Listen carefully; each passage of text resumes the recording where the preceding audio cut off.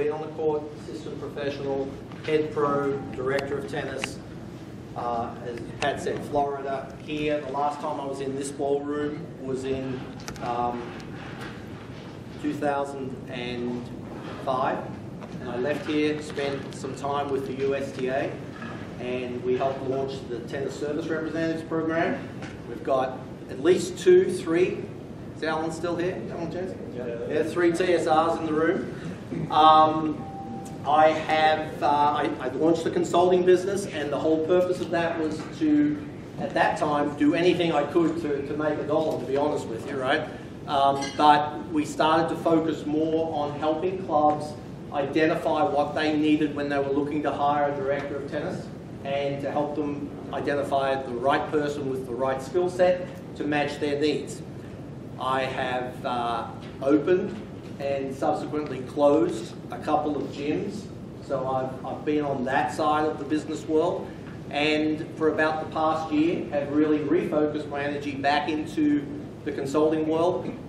And candidly, someone said to me once, they explained recently about the difference between an aim and a purpose, and I took this very much to heart, because your aim when we get up every morning is to do something that will provide a service to people and make a livelihood, make a living for ourselves and our family. And they said, that's good, Mark, you need to go out and do your best at that, but tell me about your purpose. And clearly, I'm a teacher at heart. I think we all are. We're all teachers. But the reality is that I've really seen a need in helping clubs hire tennis professionals, to help tennis professionals understand what it is that clubs are looking for. And clubs are too broad. General managers and search committees. So we just heard Jeff talk about committees. And there are not typically a lot of tennis experts, but they're hiring against some metrics, right? So if I can help them understand what those metrics should be, and I can help tennis professionals understand how to meet those objectives, then that's my purpose. So the new passion is definitely about trying to help my fellow pros be more effective and understand more how they can succeed at a higher level within the job market. Okay, so that's the premise. So I want to start with a question. And the question is around the concept of changing circumstances. And there are a couple of if questions. The first one, we all know someone who has had to answer this question. That the job that they're in has suddenly, the circumstances have changed and they need to find a new role. So the question is, what would that role look like? Where would it be? And how long would it take for us to find that role? So that's a bit of a Debbie Downer for late in the day, right? To think about that type of circumstance. But what if you're in a role right now, and I know many of you personally, and I know that you're in this situation where you might be quite happy for the next 20 years doing what you're doing, growing into new opportunities within your current role, expanding your skill sets and your knowledge base, bringing more value to your club, and never ever leaving. And that's great. Then there are some people, I'm sure, that would think to themselves, maybe one day I want something that will be a little bit more in line and aligned with my personal and my professional goals. When I left Boca Raton, Florida, and we were talking about this last night at dinner, I had a pretty tough membership down there. And when I came to Atlanta, that was a very specific lifestyle choice. My daughters were 8 and 1 at the time. They were not welcome at my club in Florida, and I wasn't necessarily looking for a club where they could be members, but I wanted them to feel welcome coming to see where Dad went to work every day.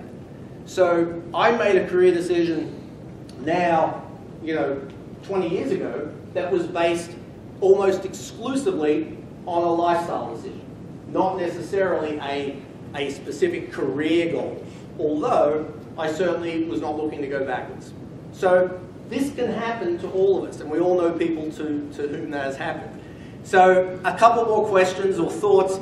One is the concept of luck. We've all heard this saying, right? When preparation meets opportunity, right? That person got lucky, and Zig Ziglar said it a little differently. He used the end game of success. He said success is when preparation and opportunity meet.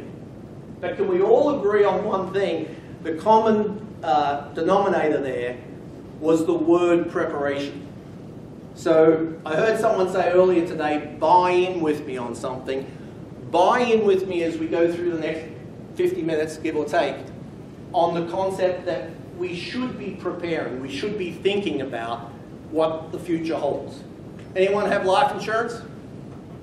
Same concept, right? Not a whole lot different. Give it some thought. The great news that I feel about having spent the day here, and I got to tell you, I'm pretty excited, pretty charged up, because I haven't done this being sit in the room of my colleagues for a day, for probably, well, I went to the Florida Division Convention last June. That was the first time I'd done it in probably 3 years. This was a real treat today. More importantly, the topics that we heard from Joel first thing this morning, even God love Chuck and his budget, right? Pretty important. But we go through every one of the presentations today, and I think they're going to relate to the subjects and the concepts that we're going to talk about here in the next few minutes. Okay? So what's involved? What's the buy-in involved? Well, the concept is whether you are preparing for something that may be unknown or preparing for something that you want to aspire to and go after, you need to think about what that goal or those goals might be. And one of the things that I strongly recommend is that as you think about those goals, that you assess where you are professionally. What you do, what you like, what you're good at, what you might think about doing, where you think there might be some gaps. And by doing that assessment, you can be sure that your goal aligns with who you are and what you've done professionally. So you've got to have those two things line up. And sometimes, after you do that assessment, you may say, yep, I'm on the right track, and I'm going to go from here to this type of place by this time, and I'm ready for that. It's just like just waiting on the right opportunity, the right time. Or you might say, I need to recalibrate that goal for right now. I need to think about it. I need to fill some gaps, build some skill sets, and I'll get there, but I might have to go here before I go here. Okay? Now, the next buy-in is that as you complete that assessment, there's some steps that need to take place after that. And as you think about that, that's your action plan for your goals, whatever that might be. And that action plan, those next steps can be about the long term, or they can be about the short term. But either way, as you start to think about your next opportunity, you're trying to ensure that you have the right skills in place and that you've had the right experiences when that right opportunity presents itself. And the only way that that's possible, Jeff talked about going from the landings to the athletic club, right? The first step in that process is getting an interview. Without that interview, it's not going to happen. So the second part of the process is presenting yourself in the right way to the right people at the right time, and we're going to cover both of those concepts today. We're going to do that by taking a little look at what a lot of us now refer to as our personal brand and focus on the importance of networking. That's where we're headed. Purposeful. Who was it this morning that talked about definitions? That was you, Tim, this afternoon, right after lunch, right? I was like, yeah, man after my own heart, a wordsmith, right? But, you know, I said, hey, what am I talking about? I'm talking about being purposeful. I said, well, what does that really mean? And there's the definition. Having resolve, showing determination. And I'm thinking about my career, asking a question about your career and saying, well, wouldn't you want to be resolute? Wouldn't you want to be determined about getting somewhere? And again, that could be doing a better job at what you've done for 15 years for another 15 years. That's okay too.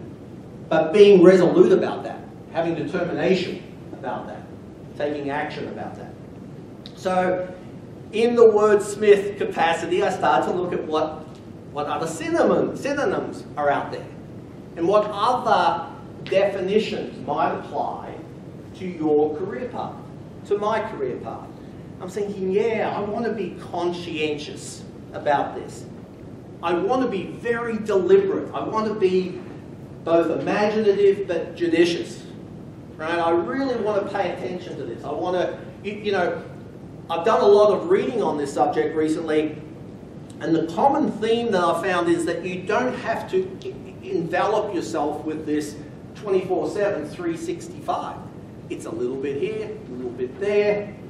It's a Sunday here, conference there, but it's a little bit over time that prepares you for where you determine that you want to go. The one I settled on, because we use it a lot, is proactive. You have to be proactive. Another definition, Tim, right? And what I liked about this was that it talks about building something or taking action, like creating or controlling a situation basically before it controls you. So taking the initiative, getting out ahead of something before it comes down and you find either you're unprepared or you want to go somewhere and you're just not ready to get there yet. And again, as I talk today, I'm going to use the example of someone that I have been working with in a coaching capacity, but a lot of my perspective is what I'm hearing from club managers and search committees as they go through that peeling of the onion to decide who they want to invite to interview and ultimately who they hire. So it's a little different perspective. So your next opportunity, think about that. You want to build the necessary skills, formally maybe. So this would be a formal type education day, or through experience, through the right experiences over time. So you've got to have the right experiences to where you want to go within a timeline. Yes, the timeline has to be elastic because you can't define and say, I'm going to get this job by exactly this date, or I'm going to achieve this certification. But you are working towards a general timeline. The concept, the purpose is to be well positioned when the opportunity comes. The second component, being able to present yourself successfully. If you are an assistant professional or someone entering the profession, you need to present yourself to a tennis director, correct? They're the ones typically hiring assistant pros and head pros. If you are a tennis director looking to be hired as a director at another club, or a head pro looking to be hired as a tennis director, you need to present yourself to general managers, search committees. So you know your audience, you're well known in advance who your target point of conversation is, your target point of influence, if you will. So it's all about getting invited to the interview. So, what should your next opportunity be? That is not a specific question that I'm looking for an answer for, but it's a question that I'm going to suggest you ask yourself on an occasional basis. So, I really thought hard about whether or not I wanted to show this slide and the next slide, because there's a lot of ways of skinning the proverbial cat or possum, or cat. We'll stick with cat, probably safer, right? So, as we look at this, may or may not be the timeline. I don't know, but it's a timeline I've seen. Someone enters the profession as an assistant pro. They might spend a year, two. They might assume or be given some additional responsibilities, maybe an area of the program to oversee. Maybe it's overseeing the junior program, the summer camp, maybe the team program, maybe the maintenance staff. So you've got some HR responsibilities, some budget responsibilities, but there's growth and accountability over time. And maybe that's a project or projects that an assistant might take on for 2, 3, 4 years and have the opportunity to be hired as a head professional. And with that comes a little bit more responsibility, certainly the opportunity to learn from a great director. The networking will grow over that time, the skills development will occur over that time, and that could be a 4, 5, 6, 3, 2-year process, who knows. But ultimately, somewhere in that first decade, it's not unusual for a person who aspires to that role to be in a director of tennis role. So that is one pathway, illustration only, right? And then I put some dollars and kind of some time behind this. And by no means is this suggested to be exactly how every job should or does end up. But that assistant pro might get a small base, they might not. They might be on the court for most of the working week. They are not probably receiving 100% of their lessons at that point. And they might earn somewhere in that range. That might grow over time, may morph into a head pro role over time, but this industry tends to reward the directors ultimately at a slightly higher ratio or job over job rate. There's not a lot of differences early on in the career pathway. So if money is a driver, the director role is probably a target. May not be the target, but it could be a target.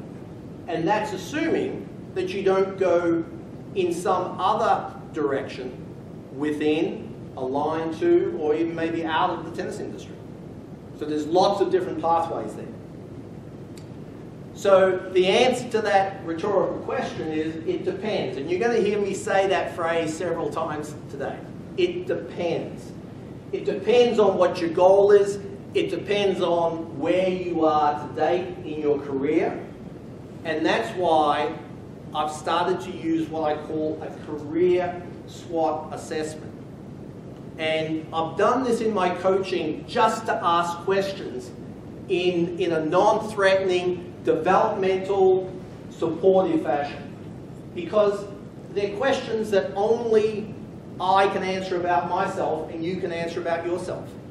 Now, a little prompting, little third perspective, or a little objective is always good.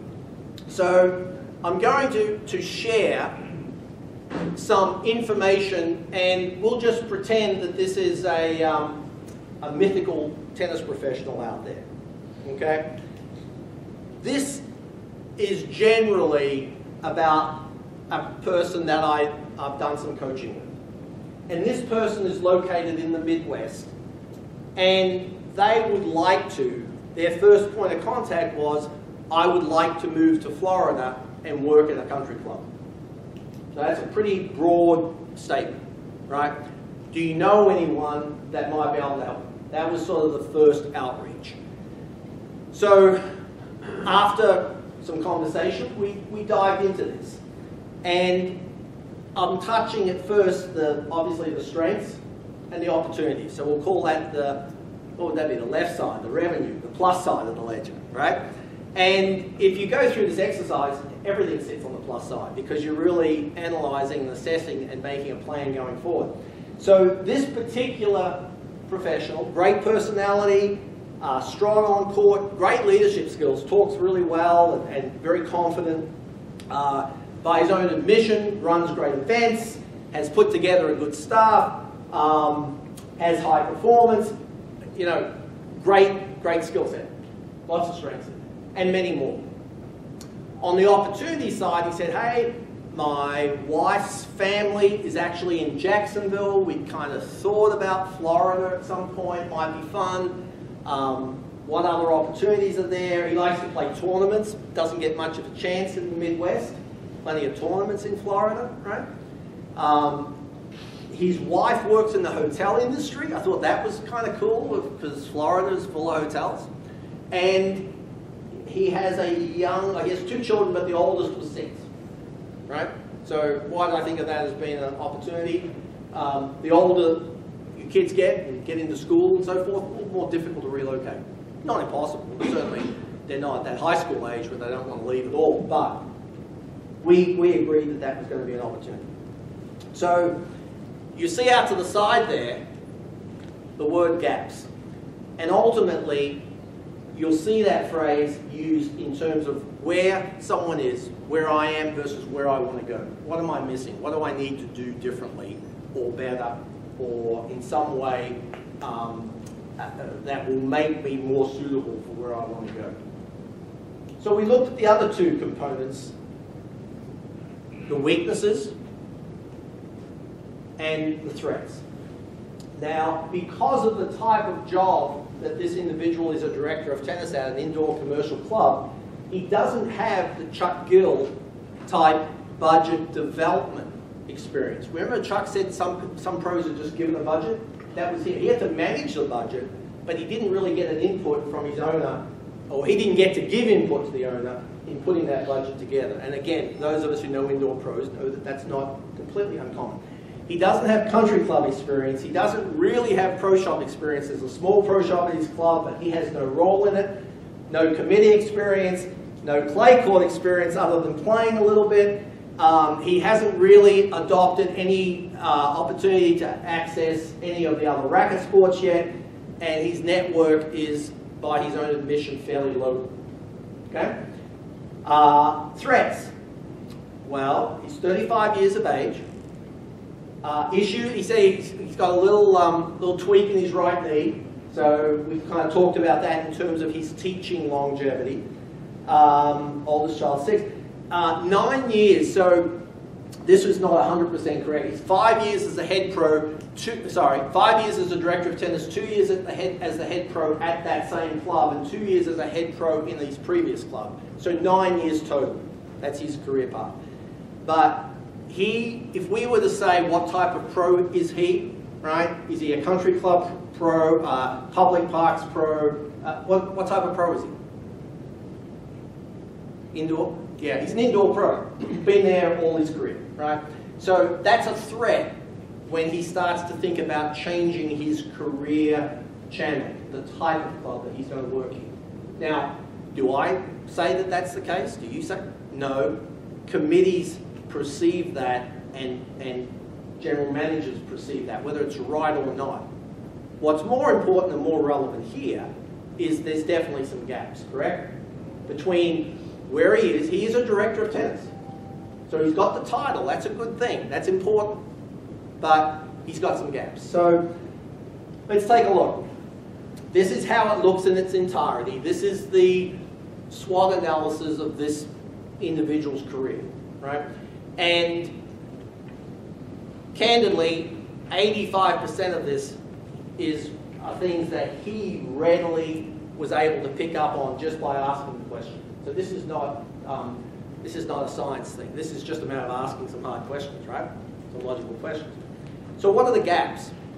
Well, we won't read them, but there's a ton of them, right? And as you start to look at this, some are probably more important than others. Now, he shared with me that he had sent some cover letters and sent some resumes out for jobs. And his concern was that he hadn't received a response, not that he hadn't gotten an interview. Now, I totally, I hate that when I hear that story.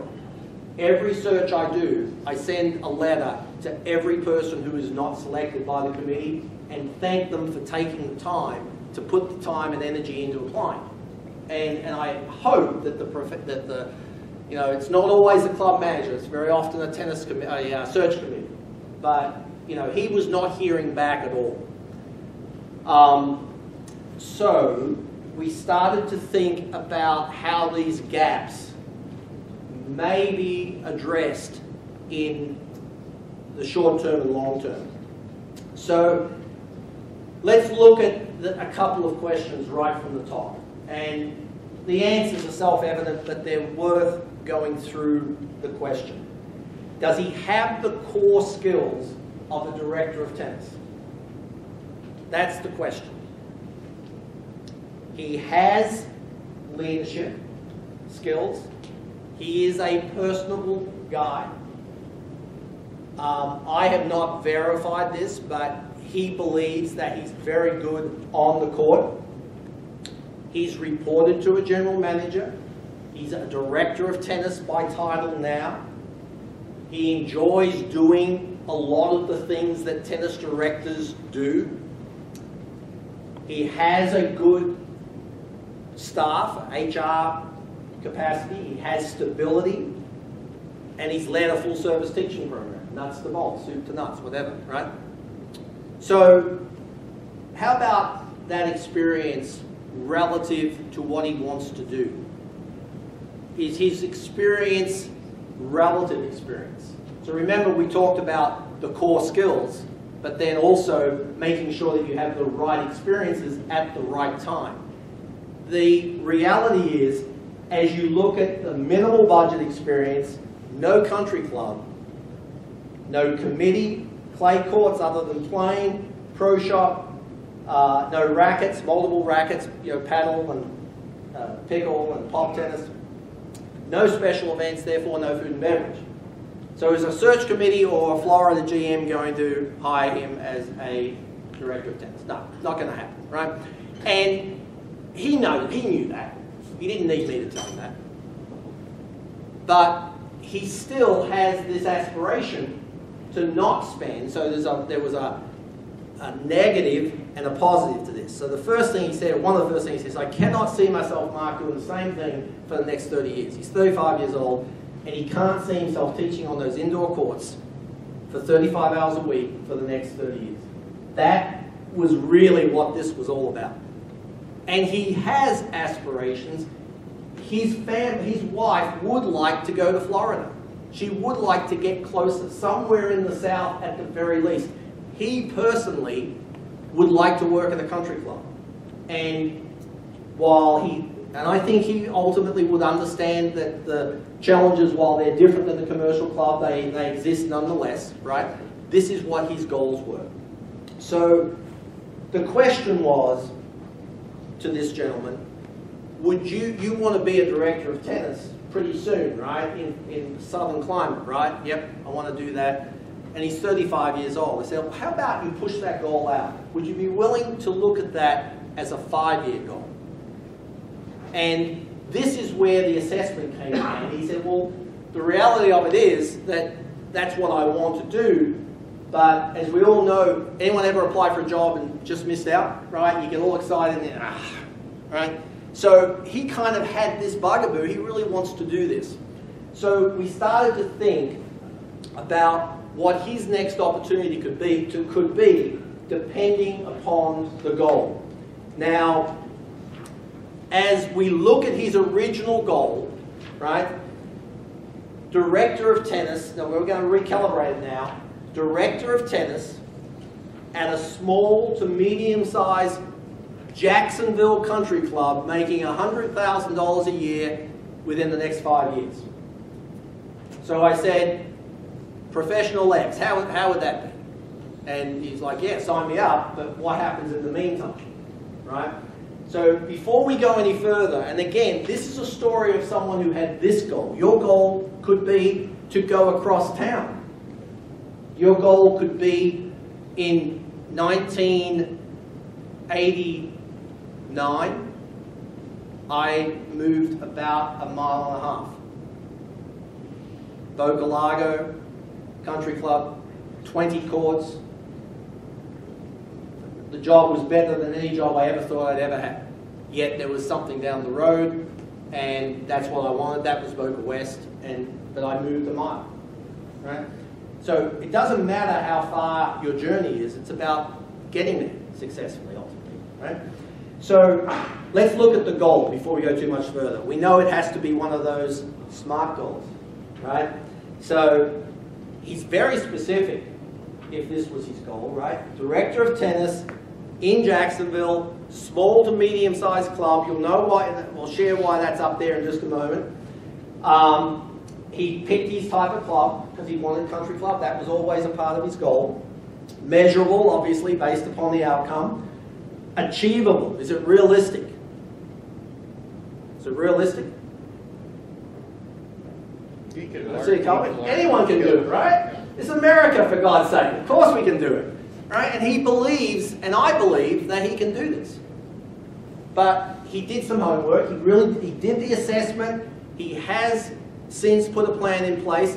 And guess what? There is precedent. I personally know pros who have moved from a northern climate to Florida, transitioned through a head pro to a director of tennis role. So it's not the first, he wouldn't be the first person to ever do this. So is the goal relevant? Well, it certainly is relevant because his family is important to him. He knows that he doesn't want to be on the court for the rest of his life, and he knows he's currently a director, so he understands what that's all about. And then time sensitive. So he set a time, he said 5 years. It has to be an elastic timeline.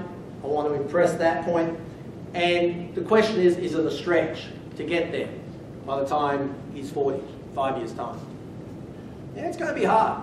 But I think a lot depends on what he does in the meantime. And this was the dodge or the weave before you go forward. This is the sidestep. This is, in your old world, Jeff, it's blocking the tackler, right? It's dodging the tackler.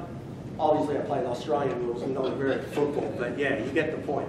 So this was his little transition. And when I talked earlier about the ultimate goal versus the immediate goal, sometimes that is the fastest way to having a realistic success outcome, something that makes sense, that you are well prepared for and that you earn. So this ended up being this individual's intermediate or immediate goal. His objective is to be hired as a head tennis professional in the market where he ultimately wants to be a director of tennis. And upon talking to his wife, assuming she can get a job, they could do and succeed at that type of income as a head professional. And in the Florida market, as a head professional, that is a reasonable income. That is an income that can be achieved. So yes, the goal's specific. Now, I don't know if you picked up on this, but he decided that it might make more sense for him to try and get into a bigger club. So if he could work alongside a director as a head pro in a big club, maybe he would be considered more favorably as a director at a smaller club at some point in the future, where a search committee might say, if he could handle that in that scale, I feel confident, or we feel confident, he can handle this at our scale. Maybe, maybe not. But this was how his thinking evolved. Measurable, achievable, relevant. So next to relevant here, there's a point that becomes very important on the interview side, on the interviewer side. And we've all heard this.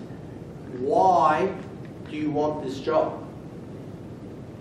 Why, Mr. Director of Tennis, would you come from your Director of Tennis role and want to work for me, the Director of Tennis at the Jacksonville Country Club, as a head professional?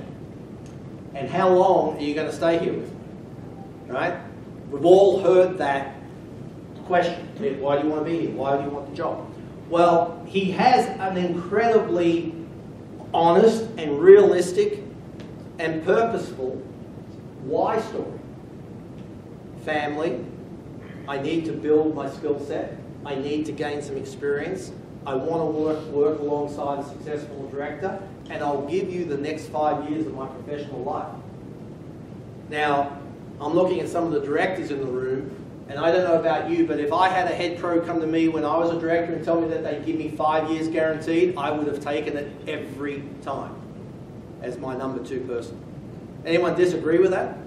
Right? Because ultimately, we want our professional team to aspire. We want growth amongst our people, correct? So 5 years, head pro, that's a great trade-off.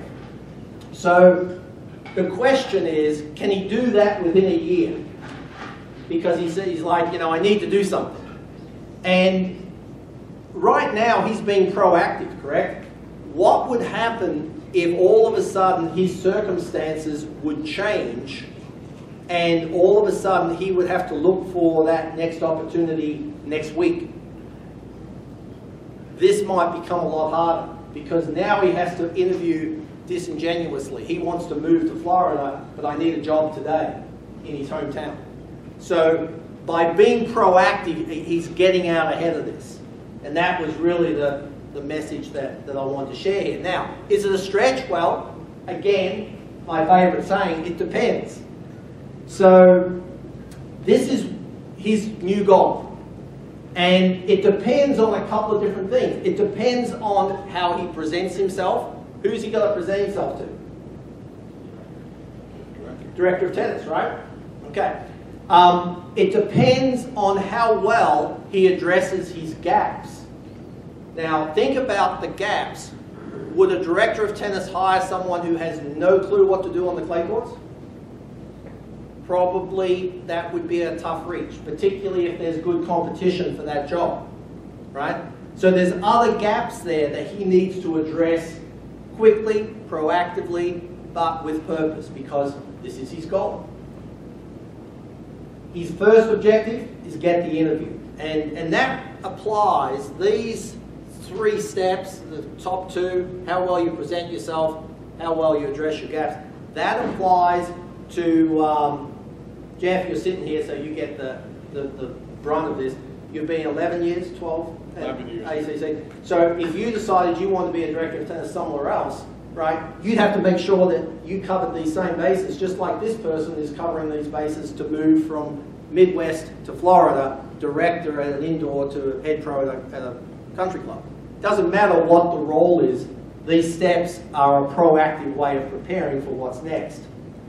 So he's got a goal, he knows what, he knows where, he's done his assessment, he's got a timeline, and now he's going to look at what those steps are. His whole purpose, his whole objective, get invited to the interview. Okay. What are the gaps? What gaps does he need to address? At least he needs to get a basic knowledge base, get his hands dirty, get involved with some clay courts, go online, go to a seminar, spend his day off alongside another professional at a clay court country club this spring. He has no rackets. A lot of the Florida clubs now at least have pickleball, at the very least. Most of the jobs in the Northeast, if you don't know and understand paddle, you're not going to be considered. Paddle is becoming incredibly popular and has been for a long time, but growing even more so, not just in the nuts of the Northeast, but across the Midwest and the Missouri Valley and even out west. I even have 2 clubs in Charleston that have paddleball. Right? So, special events, his network is local, so he's got some work to do. Now, we're not going to get too granular here, and the resume and the cover letter, pretty darn important, but we're not going to spend a lot of time on that today either. What we are going to talk about is this part of the whole deal, getting invited to the interview. And it's fascinating to hear some of the commentary earlier today about how your presentation, how you are presented, and the energy that you bring to that really stays with you over an extended period of time. So the next opportunity for this particular individual is presenting himself to a director of tennis. I put it to you, Beth said before, she put her hand up and says, who does a social media check when they're hiring someone? You bet. The first thing that I do when I get a cover letter and resume is I go to LinkedIn. Don't say linked what? LinkedIn. Okay? Everybody, I mean, that is the reality. Facebook will tell me what you do on weekends. I'm looking for a presentation of you on LinkedIn that tells me what you do professionally. It is it is your first approach. I'm going to give you a little bit more example. So, resume, cover letter for a different day, managing and creating awareness of your personal brand. And your personal brand is not Dunwoody Country Club, it's Dave Dvorak. It's not the Standard Club, it's Kip Lehman. That's the brand that we're talking about, not the club. Okay? Your brand is everything about you. It's everything that people read or find out or are told or they learn about you. And the reality is, in today's social media world, you know, the world of the internet, someone said once, right? Most of what's out there, you've put out there yourself. What you've written, not just what you've posted, but the article that you wrote that was picked up as a PDF and put online, the story about the Pro-Am tournament that you raised money for charity in, the event that you went to and did a press release because you were educated and certified in a particular discipline in the industry. Most of what you've put out there, or most of what's available, you've put out there. So that is a double-edged sword. Now, conversely, think of it like your reputation. And like your reputation, it's not easily changed without some very definite, genuine, purposeful actions over time. So you can certainly impact what's online about you, but ultimately the way you present yourself to the world has to align with where you want to be. And I want to share some examples of that. Now, some things that are out on the internet you can control. Some you cannot. Wrong slide. Okay, we'll come back to that. But as you look at your personal brand, one more slide on the personal brand, it's everything that you do and say and act out and present. It's how you see yourself. It's how you write about something, how you speak about things. And the reality is that your brand, both from what is shared by others and discovered independently, creates a perception of you long before you walk into the room for that interview. Long before you pick up the phone for the first telephone interview. And while you've had a chance to influence it maybe in a first round interview, those memories remain as you think about your final interview when you are one of the last two or one of the last three. So it's a chance to change your perception. I think this is the slide. Nah, not there yet, it's coming. Never get a chance to make a first. All right, social media. Yeah, that's the one I was looking for. Some of the things you can control, and some of the things you can't. Whew, that's about 35 years old, right? So, but it's still out there. I cannot control that, but I can control that. I can influence it by doing something today that ultimately will make this less relevant. Right? Now, that's not my point. My point is that you have things out there today that may not align with the job that you want tomorrow. And they're the things that we want to talk about. Now, the question I have here, all things being equal, number of years of experience, certification, quality of the cover letter, quality of the resume, and I'm going to select 8 people to interview, and I've got 11. Out of these 2 candidates, when we do the search, who might get the nod? Guy on the right or guy on the left? And I'm asking the question, who says the guy on the right? Right? Because the guy on the right looks like he belongs as a director of tennis in a fine club, doesn't he? Now, am I dissing on the person on the left because they're in? It's not a t-shirt, by the way. It is a round neck tennis shirt. But the personality or the presentation, if you will, is a lot more aligned to a director of tennis in a private club, which is where I apply my trade in private clubs, than the gentleman on the left. Now, this particular individual I have only just recently been introduced to, and only virtually. And it gave cause for me to go and search for her on LinkedIn. And Caitlin is our first vice president, maybe? Right? I think she's the vice president or first of the division. Right? She is not long past 30 because she was involved with the division's 30 and under program.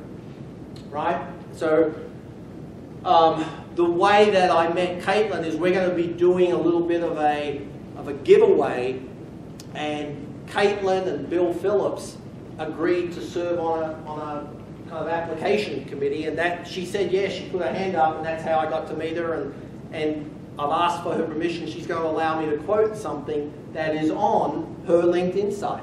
But she took an interesting approach. She's on the tennis court in a business suit, right? We've all seen that as well. I think that looks great. Just a different look. But Caitlin wrote an article that she posted on her LinkedIn site. It was 10 tips for young professionals. And she basically, it was like, either I took this for my presentation or you took this for your article. I don't know what came first, but it was like an echo. You are your brand. Figure out ways to promote yourself. Be a constant professional in your day-to-day life and online. And your brand is on the ground and it's online. She says that I love social media, I promote my brand with it. When an employer Googles my name, well, she could very well have said a prospective employer.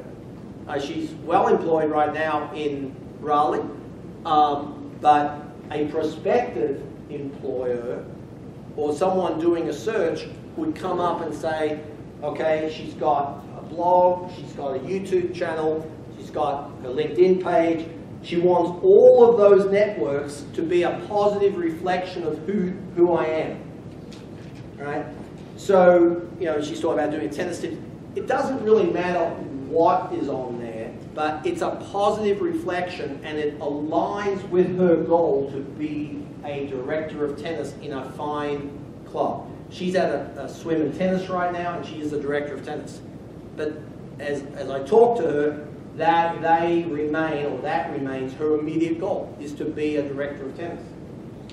Now, here was the article. So it sits, you know, there's the thing, and there's all these connections, and that sits there. So if she applied for a job, I'd go to LinkedIn, I'd hit that, I'd see that, and say, I've at least got to pick up the phone and talk to her. This is someone that has it together, right? And then when I do a search, I go to the search committee and I do an assessment. I have them do an assessment of their program, right? Everything from their teaching, to their programming, to their special events, to their maintenance, to their hiring, to their budget. They do a really full assessment, and it's all very detailed and, you know, check the box. But at the end, there's a couple of open fields. And I ask the question, please tell me what you consider to be the most important traits in your new professional. So this is the open field responses. This came, I just did a search in Connecticut. It was in December, finished in January. These were the exact comments that came from that search. Communication, energy, problem solving, business-minded, passionate, good with people, enthusiastic, easygoing, diplomatic, passionate, fun. A lot of soft skills up there, huh? Now, if Caitlin was here, it would be embarrassing. But do I get a feel for someone who is energetic and you know, easygoing and passionate about what she's doing and enthusiastic? And does she have?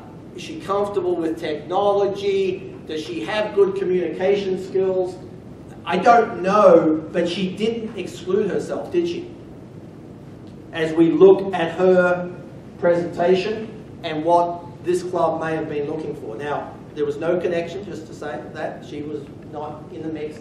I only was introduced to her 2 weeks ago. That are two distinctly different statements. So when people do a resume, very often they'll say an objective, and my opinion personally is that a statement about you and your brand, who you are, is a better position there than, you know, my objective is to be a director of tennis. Well, no kidding, you're applying for this job, right? Who are you? That's what people want to know. They want to understand who you are. And this particular person said, I'm a former ranked player, I'm a director of rackets already, I'm highly experienced in teaching tennis, directing programs, running events, managing pros, managing pro shops, right? Does he have it? He's got all the skills? Absolute spot on. Next branding statement. I create an environment that promotes fun and camaraderie, together with providing and facilitating opportunities for members to learn new skills, compete and socialize together. Which statement just happens to align better with the open field responses from the search committee? Just by a long, long way.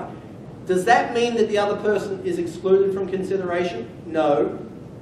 But as it starts to come down and really think about who is going to be a better cultural fit with this particular role, and this was just one role, it's not every role. This was one role. This particular statement fit a lot better. It aligned better culturally. So I digressed there, but we were kind of focusing on the fact that what you put out there and what you might put in your resume or cover letter together have a tremendous influence on being selected to have the chance to sell yourself in that interview for the role that you believe you are ready for, whatever that next role might be.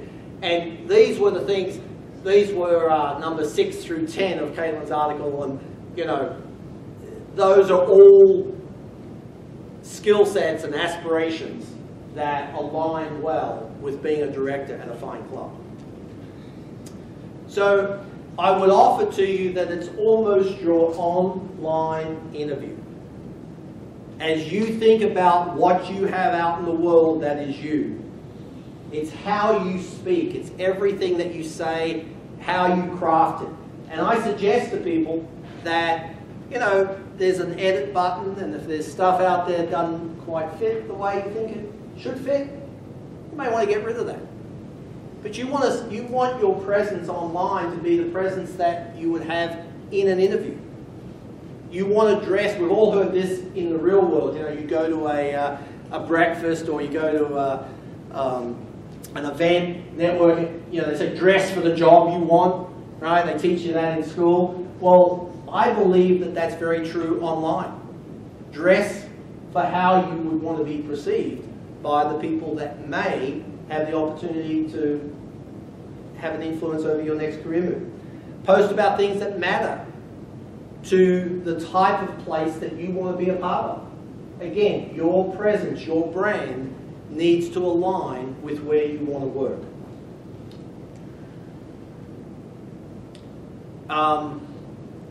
The concept of creating a vision, and we all heard this earlier today as well. When you are at the point of having earned the interview, so we're focused on those skills, those gaps, and we've presented a great resume, we've presented a great cover letter, we're going to get this interview, right?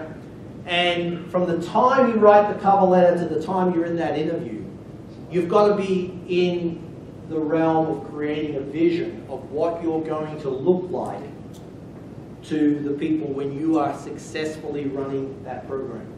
Now, this up here is a pile of poo.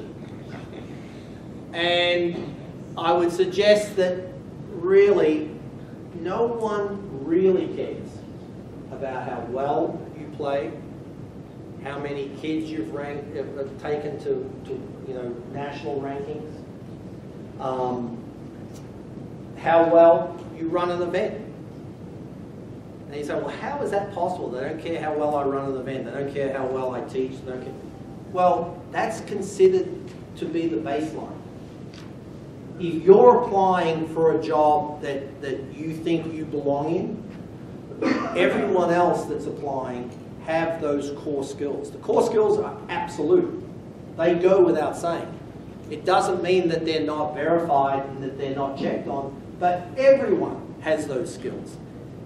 It's the subtle differences that make the difference in who ultimately is hired into these roles. And the director of tennis is looking for someone that can do that as their head professional. The general manager is looking for someone who can do that as their director of tennis.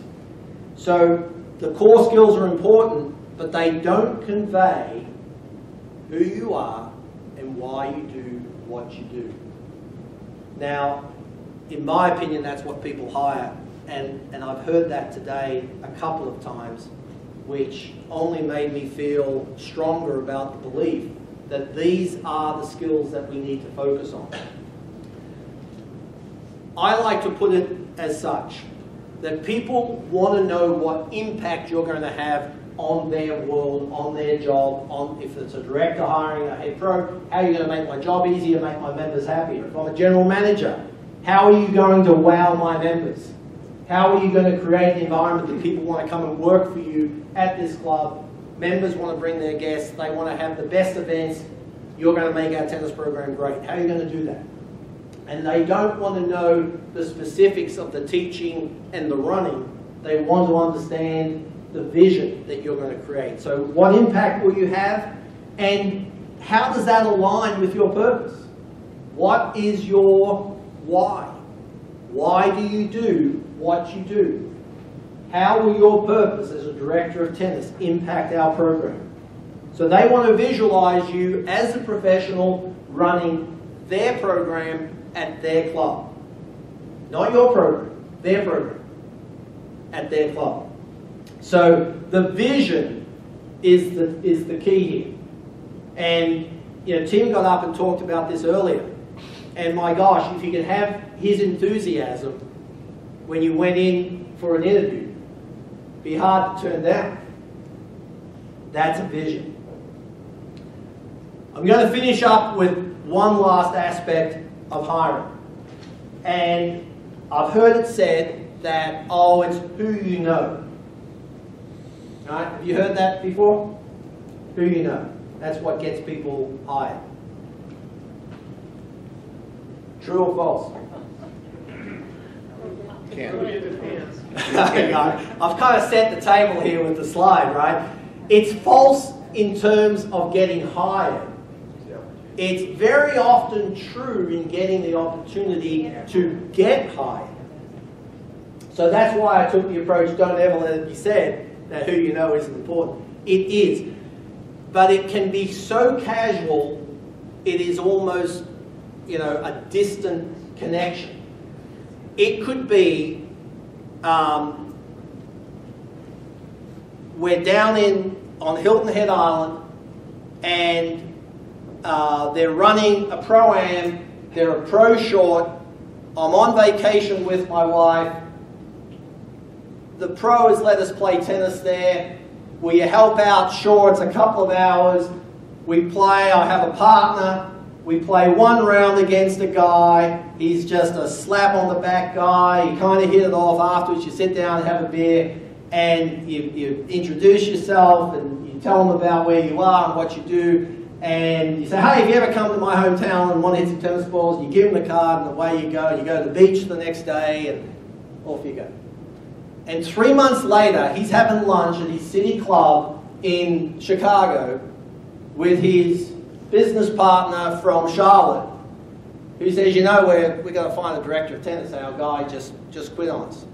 Oh man, I met this guy at Hilton Head about a month ago, we were on vacation, I was playing in this pro-am, he was a slap-ass guy, he talked funny,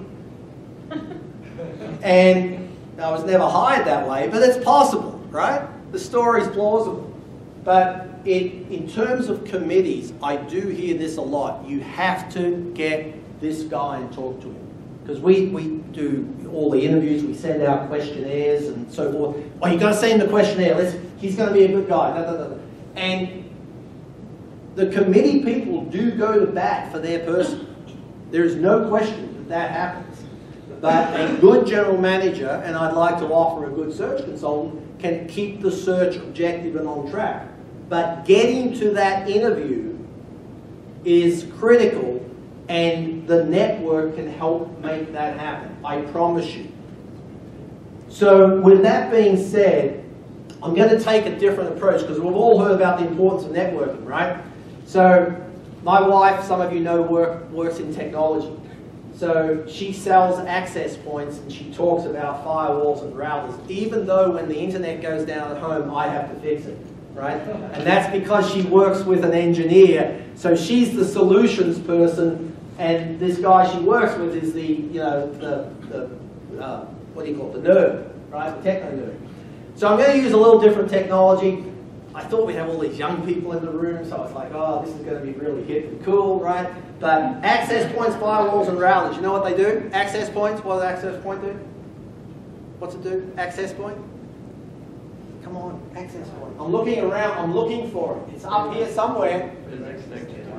Because we are online, yes. Somewhere in this room, there is a access point that is allowing your phone, if you're on it, the Dunwoody Country Club network, to be on the network. It might be right there. But an access point allows traffic to get to the network. A router takes that traffic and decides what is the most advantageous and efficient way to move it. Okay? Firewall, you all know what firewall is. It stops the bad stuff and it allows the good stuff to come through. So apply that to your networking for a moment. Think about that. Routers, access points, firewalls. We'll come back to each one. Today's network is people-driven. It is not technology-driven. Technology is a great tool, and I strongly, highly recommend that you utilize it. When I've learned a little bit about online marketing and about the concept of geo-targeting. And this is a bit of a pun. Geo-targeting is when you are in a particular area and you pull up ESPN or the Weather Channel on your phone and you happen to see a certain ad. And the ad comes up that is for the patio furniture and you think, geez, patio furniture. I was online at my computer at home looking at patio furniture last week. My internet guy here knows what I'm talking about. And all of a sudden it's populating your phone with an ad for patio furniture. It's because your phone was in the same location as the computer that you worked on a week ago looking up patio furniture, and the cookies that it put on your phone now say, when this guy comes online next time, send him an ad for patio furniture. That's geo-targeting, right? Crazy, but true, right?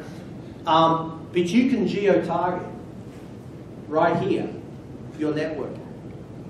And I believe that you need to be where you want to work, and I'll talk about that briefly in just a moment. Build a web, right? Another pun, right?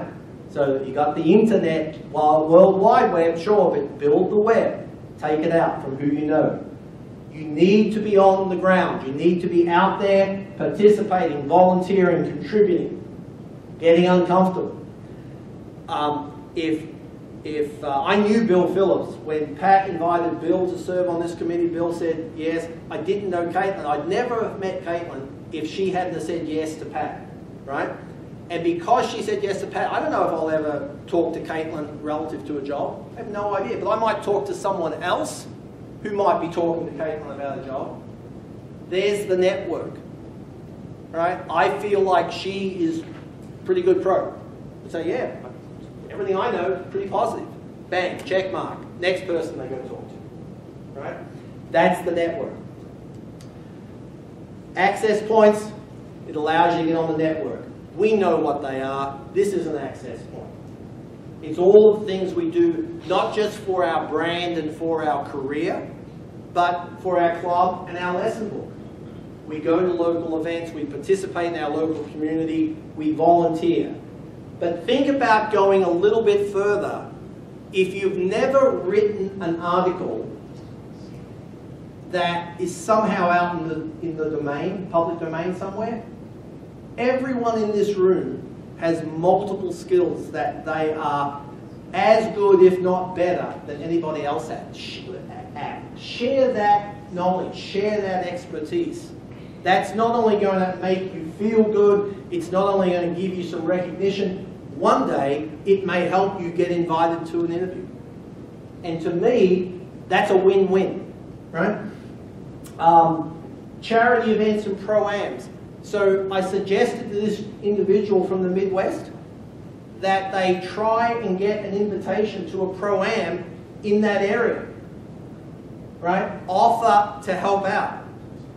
When you have a week's vacation, can I come in and shadow your pro? I'm trying to learn more about the tennis area, about the tennis industry in Florida. And we are so blessed because our industry is so willing to share. If he extends himself into that market, not just lands there with a suitcase off the plane, but if he sets it up and wants to go do something in that market, he could do it. If someone asked you to do something like that, you would do it for them. Be where you want to work. Across town, different state, across the country. Find a way to do it. Firewalls. Things that screw up the traffic, that they stop the bad traffic from getting through. They allow the good traffic to keep going. So think about when you don't follow up with someone, that is a firewall. You are creating a firewall to your own network. Or no follow-up, not staying in touch. I had a colleague, fellow USPTA member once, and sadly we made a comment one night over someone and we said, yeah, the only time you ever hear from them is when they want something. Don't be that person. Contribute. Volunteer. It is a win-win. You feel good about the action. You feel the person will benefit from whatever expertise you have to share. And you know what? One day it might just help you as well. Inappropriate behavior or appearance. On court, online. Your brand is on court and online. Think about your appearance. Think about what you're saying. Spreading inaccurate information. The routers are the people who are willing to share your message. And just like the people that are, or just like the router itself, this is the technology and these are the people that can take your goal and help share it across the network of where you want to be. So they are your current colleagues, they are friends of colleagues, they are future friends. I would suggest don't hesitate to ask for help, don't hesitate to ask for an introduction. The concept that Joel Manby shared with us this morning about the note card, love that. I hope that I have the discipline to do that. I love that. But what a great way of genuinely engaging with your network. So, our gentleman from the Midwest, you're hired. Now I just want to do a little disclaimer here. He is not the head pro of the Jacksonville Country Club. I don't know who he is. I should probably reach out and let them know that I'm not filling their job. But hypothetically, is he done? No, he's just done, right? He's really got to think in terms of his 5-year goal. And whatever your goal might be, you achieve a small part of it, you're constantly moving against it. You're constantly moving forward step by step. So, we'll wrap up where we started. Think about the goal that you have. Assess where you are and figure out, hey, can I get there from here realistically?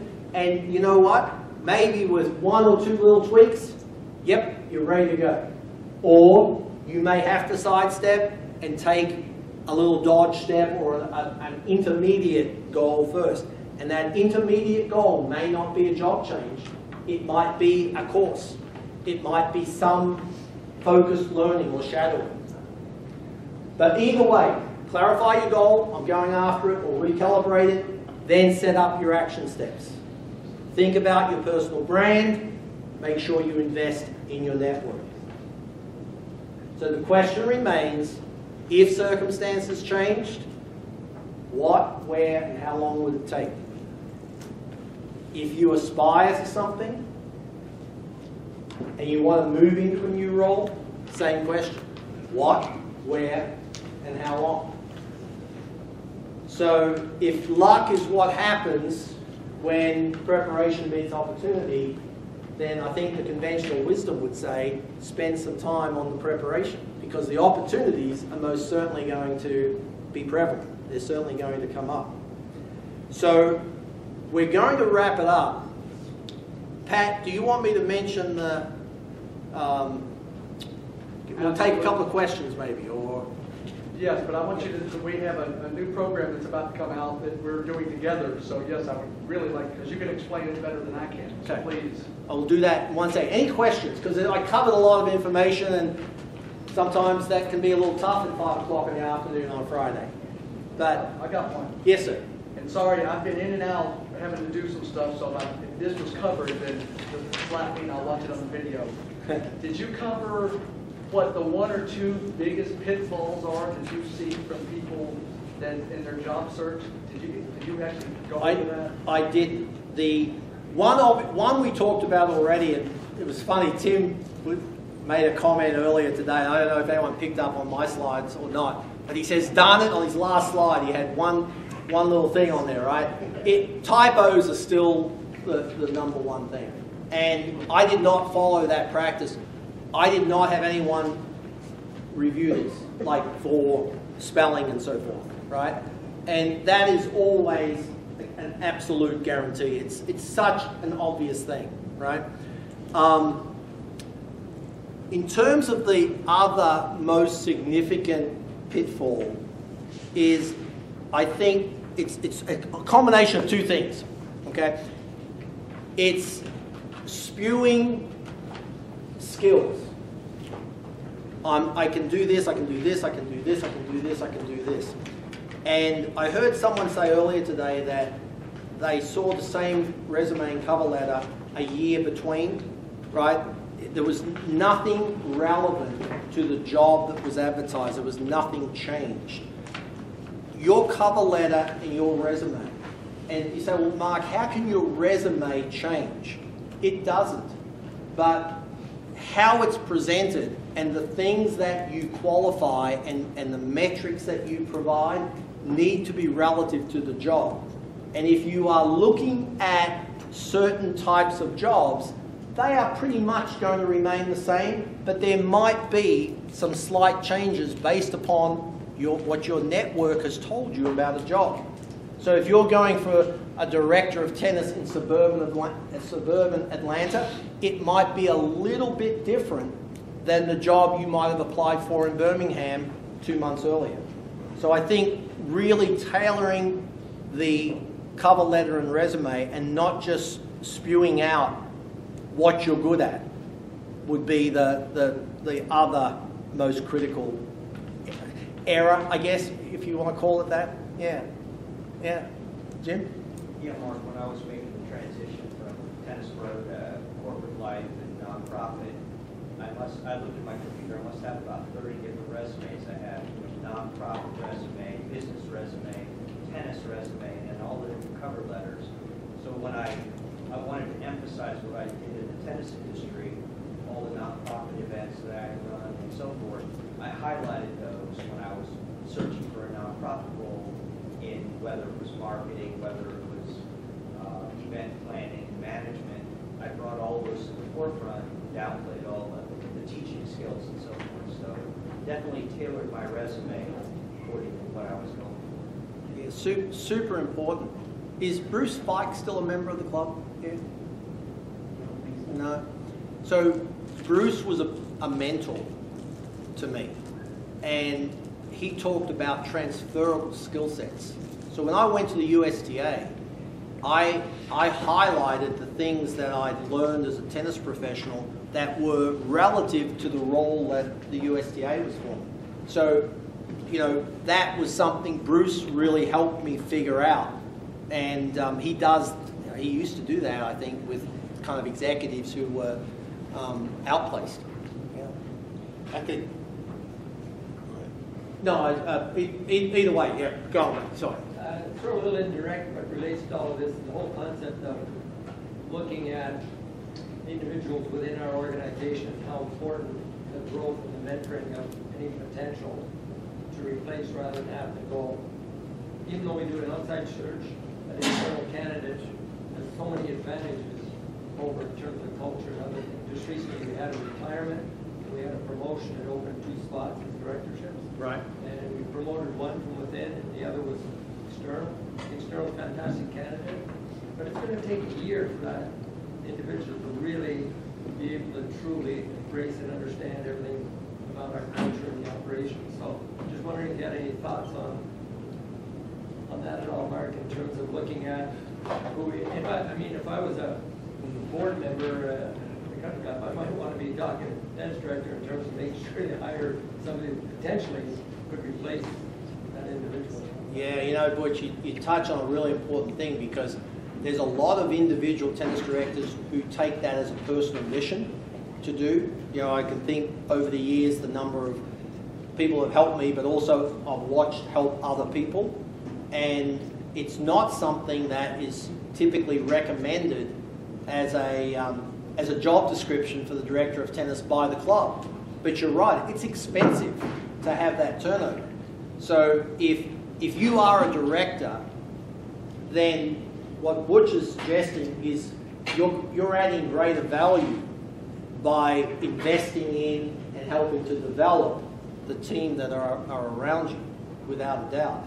If you are not a director, then maybe you need to be asking for that development and coaching, because it's something that really is a critical component. Now, I'm more familiar with what the USPTA is doing, but I got to tell you, I signed up for and I've done the mentor program for the last year, and I'm working with someone out of Boston, Massachusetts, and I have gotten, honestly, probably more out of it than he has. I think it's probably a win-win, but it's been really, really good. So there's a lot of you in this room I know that could be mentors for pros around the country, and I know they just put another ask out for that. So I just want to kind of speak for that. It's been something that's really